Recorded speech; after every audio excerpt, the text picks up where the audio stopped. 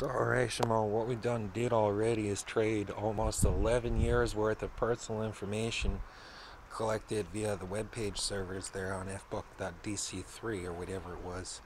The project's name, code words, and key names, key project words and such, to Jerry's youngest. Now she has access to all of my everything except for my novel and some things on the hard drives that I haven't posted yet.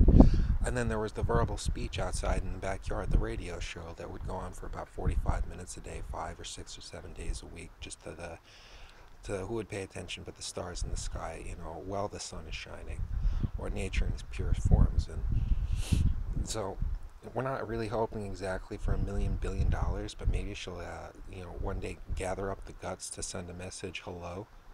She could always text, she could send a message, she could click likes. I know that she's got another 2,000 friends, but that's not much. She'll get to us eventually one of these days. It's about a minute. You want that coffee, or should I have it?